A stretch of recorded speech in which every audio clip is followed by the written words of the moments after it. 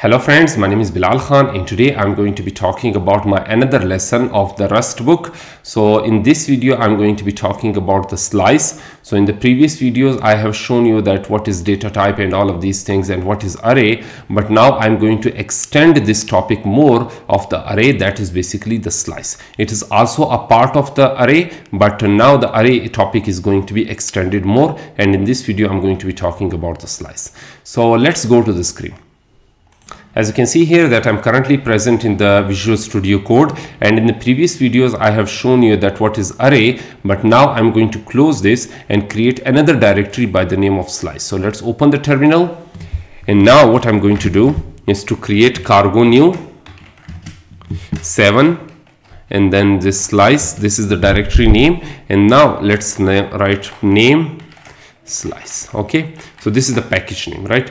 So slice is the package name, 7 underscore slice is basically the directory name. If I open the main.rs, so let's remove this. First of all, discuss that what is a slice. So slice is basically taking a portion of an array. So let's say if I have like 1, 2, 3, 4, 5, 6, these are some of the numbers that are present in an array. But let's say if I want to print a specific portion or a specific number from that array, let's say if I want to print 2, or if I want to print 3, or if I want to print 4, or taking the specific number from this from these numbers, then it will be called the slice. So if I take a look at the syntax of it, so the syntax is basically simple. This is the syntax, all right? So ampersand r array, and now it could be like 0, 1, 2, all right? So it depends on you that what kind of number that you want. The index is starting from 0. You need to keep this in mind. The index is starting from 0. All right, so yeah, this is the point that you need to keep in mind. Basically, when you will print the numbers like 1, 2, 3, 4, 5, all right, so as you can see here that the number is starting from 1, but this number will not be counted from 0. Instead it will be counted like this: 0, 1, 2, 3, 4. Okay, so when you want to access 5 when you want to access 5, then you don't need to write the 5. Instead you need to write the 4. So with this 4th number you will be able to access the 5th number. All right, so with this 4 index number you will be able to access the 5th number. So similarly, if you have like 6, all right, so in this case you need to write the 5 index number, and the 5 index number will basically print you the 6th actual number from the array. All right, so I'm going to show the example of it, that what do I mean by this. But basically this is this is the actual syntax of the slice, that how you can print a specific portion of an array. And this is the ampersand sign with array. So what does it mean? So basically it means that when you will print the when you will write any kind of array, when you will declare it, so the slice will just take a reference of that array. It will not be the actual array. Instead it will take the reference of it. All right, so in slice, let me just comment it. In slice, the array is just a reference to the actual array, all right?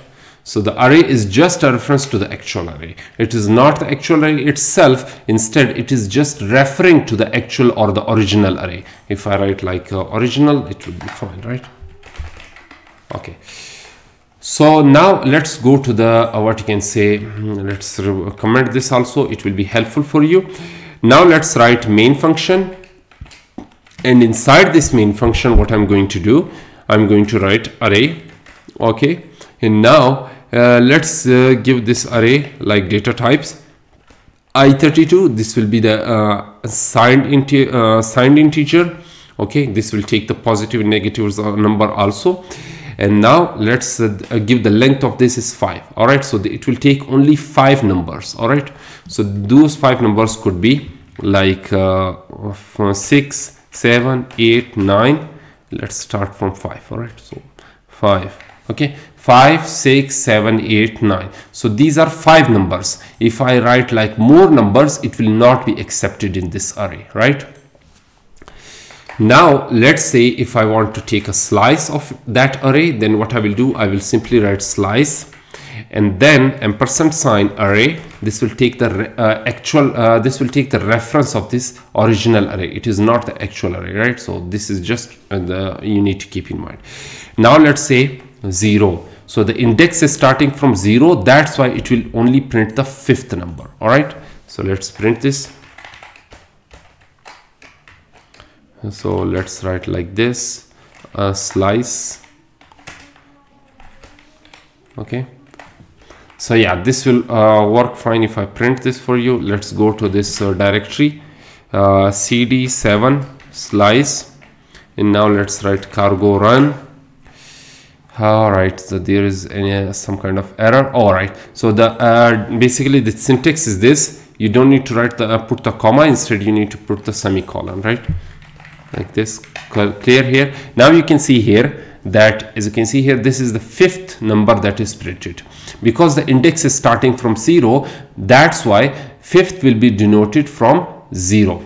And if I write 1, then 6th will be identified from this 1 index. All right, so if I write like this, as you can see here, 6th number is printed here.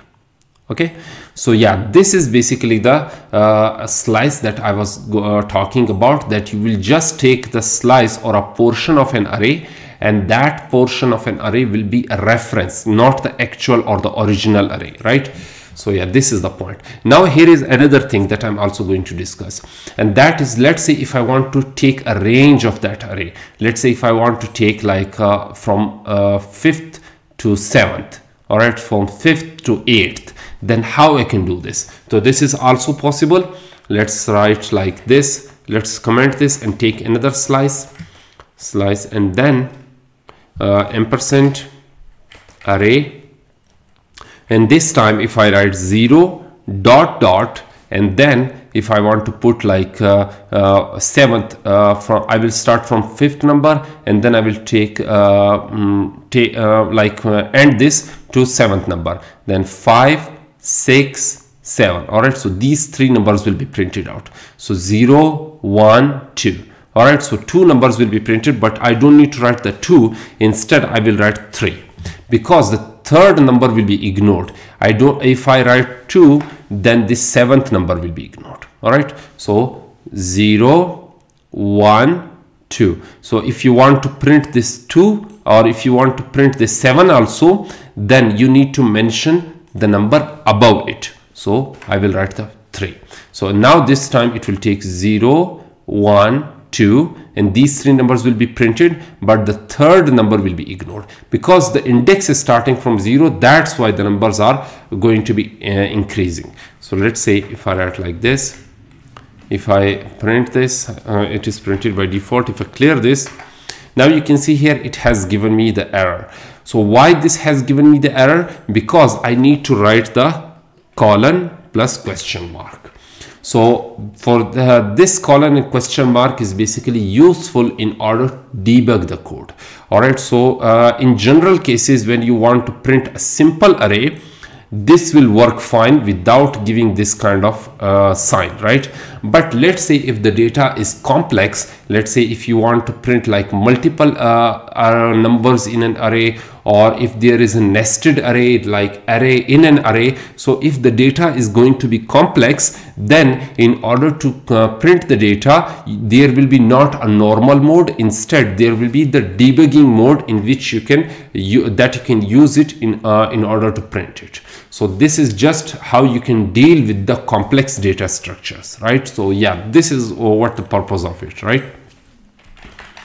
So this time, if I write it, you can see here the data is printed successfully, because this has told the the rest. This has basically told to the rest that yeah, this is the complex data structure. This is not just normal data that you will be printed right here. So as you can see here, in a normal array, you will just pointing out to the first index or the second index or the third index. There was not that many complications in it. But now here in this slice, there are some complications because you are pointing out to the specific arrays and you are taking a range of it. So that's why the data is going to be complicated, and that's why the debugging tool or the debugging mode will be used in it. That is basically this side. And now if you can see here that fifth number is printed, sixth number is printed, and the seventh number is printed. But let's say if I want to write 2, then what it will do here, it will print the first number 0, 1, and the second one will be ignored. Keep this in mind that whatever number you will write here at the end, that number will be ignored.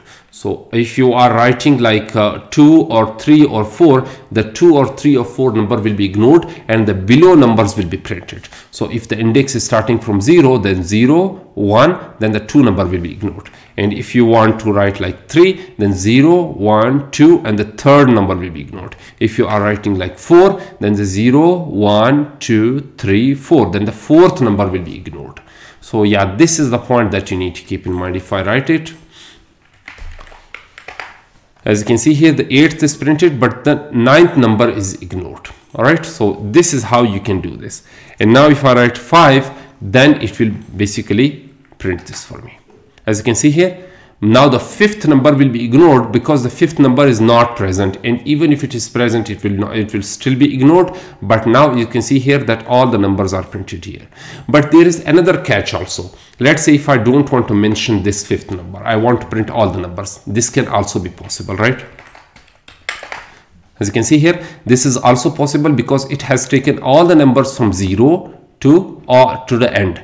So let's say if I want to write like 1, then it will skip this fifth number and it will start all the number from 6 to 9. If I clear this, as you can see here, it will take the number from 6 and then print to the end.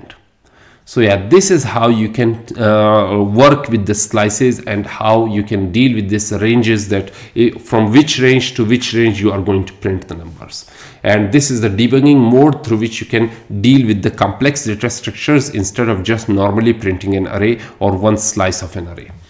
So yeah, I hope you understood. But now let's take a look at another example, that slice. And this time if I write like what you can say, array, let's say array 0 0 to all, and now let's say if I write like slice, print slice. Okay, so now this will be possible like this. So print slice, let's say if I want to print 1, okay, or if I want to print 1 like this, so it will only print the 6th for me. Okay, so let's clear this. Okay, so here is another sign that I need to put like semicolon.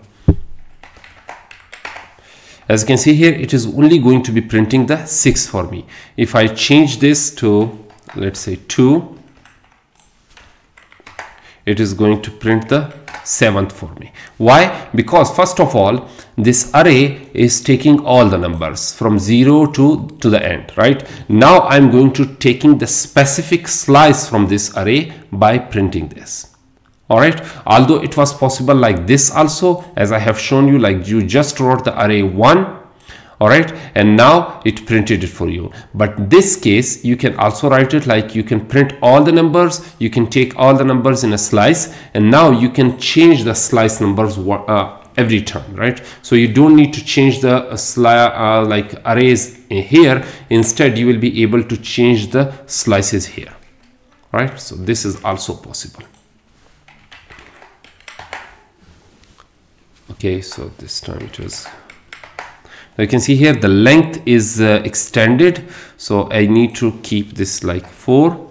This time it will work, right? The index is 5, so as you can see here, the 9th number is printed. So yeah, this is also possible. This is one way in order to print one slice, and this is another way in order to print one slice, in which you will take all the numbers in an array as a reference, and then you will print it in a slice one by one.